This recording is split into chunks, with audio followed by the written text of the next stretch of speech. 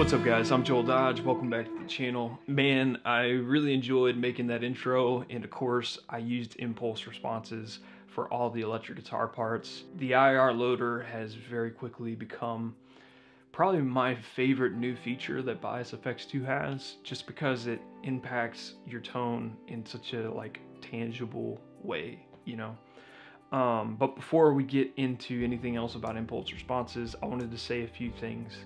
So guys, the first thing is that I've become an Amazon affiliate, and what that means is that I can put links in the description of my videos that you can click to see those products, and if you buy the products in the links, it gives me a small commission at no charge to you. And this is really cool because, well, first off, I don't make any money off of this channel, and this is a cool way that you can help support me without it costing you anything. And the other thing is it just makes it that much easier for me to recommend products that I use and that I believe in. With this, something that I'm going to begin to do in all my videos from here on out is have links of products that I use. So I'm going to have a section that's my home studio stuff, and then I'm going to have a section for specifically for my guitar gear and equipment that I use. Definitely go take a look at the Amazon affiliate links and see if there's anything you're interested in pick up.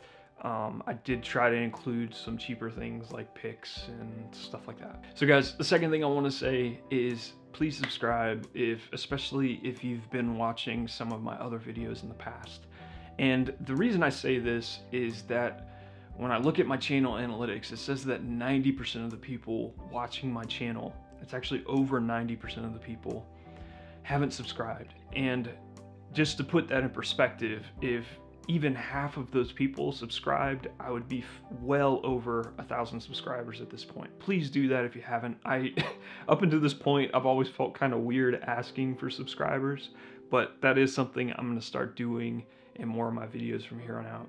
The next thing I want to do is recommend some free impulse responses I found, and it was actually harder than you might think to find free impulse responses that I would feel comfortable recommending. A lot of the websites I was finding, it just seems like I just wasn't willing to download anything from them. It just seemed like it'd probably crash my computer.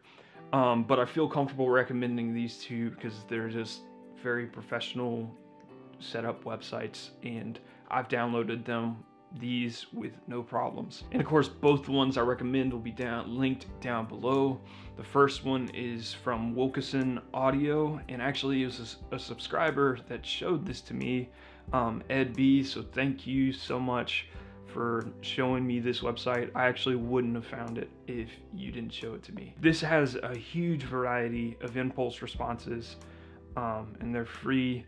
Of course, if there's anything on their website that you like that's paid, go ahead and pick that up too. They sell mic mounts and stuff like that. The other one that I found is a YouTuber that I follow. His name is Rhett. Shull. Wouldn't be surprised if a lot of you guys follow him too. And most of his impulse responses you actually have to buy, but he has a demo pack that has I think it has 4 impulse responses in it.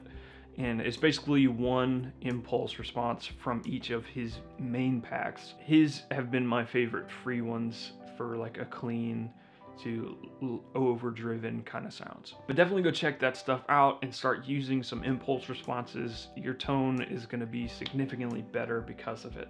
The next thing I want to do is I just wanted to jump into Bias FX 2, and I'm going to do a quick comparison of an impulse response versus a cab simulation. And then the other thing is just kind of show you how to download impulse responses. So let's get into that. So this is the setup, and I'm gonna switch out that cab for an impulse response in a second here. So we're just gonna play around.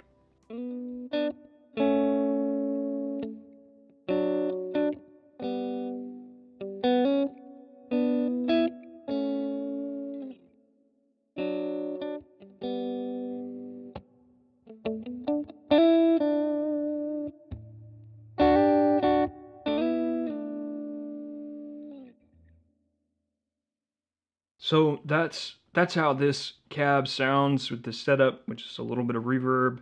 And I'm gonna replace the cab with an impulse response of what's supposed to be the same cabinet, not there in the IR.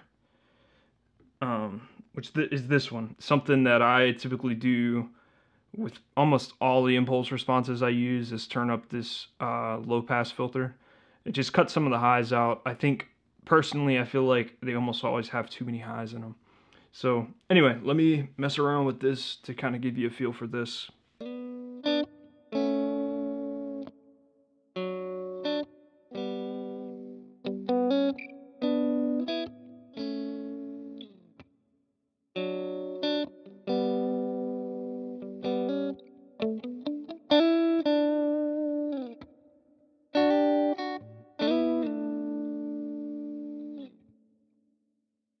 Yeah, so I'm gonna play a few of those back to back so you can kind of hear the difference between them.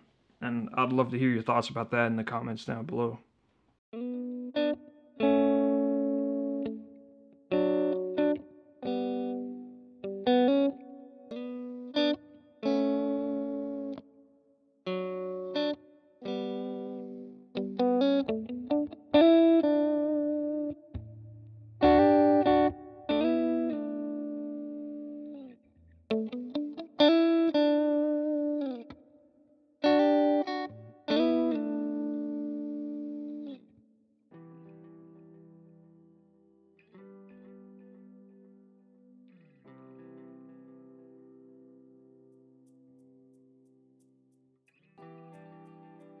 So for those of you who don't know what an impulse response is, I've only come to understand and know about them over the past couple weeks, and I just want to try to give you an explanation. What they do to make an impulse response is they take a little clip of white noise and they send it through a guitar cabinet and have that guitar cabinet mic'd as if they were going to record electric guitar. Instead of recording an electric guitar signal, they just record the little snippet of white noise.